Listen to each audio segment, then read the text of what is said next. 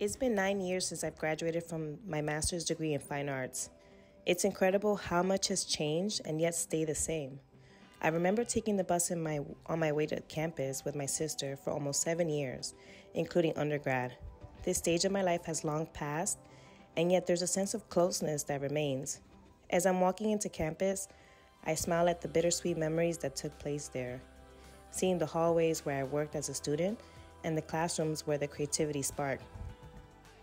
The Lehman College represents another home in my heart, from the toughest moments of my life to an inspiring and continued story of strength, resilience, and love. It's amazing to return and be able to expose my art in the art gallery together with fellow alumni, community, and professors that welcomed me with open arms. As Bonnie Weir said, embracing the seasons and cycles of life, there is magic in change. This 8-feet-long art piece is a portrait that illustrates the 4 seasons and the importance of time as the best medicine.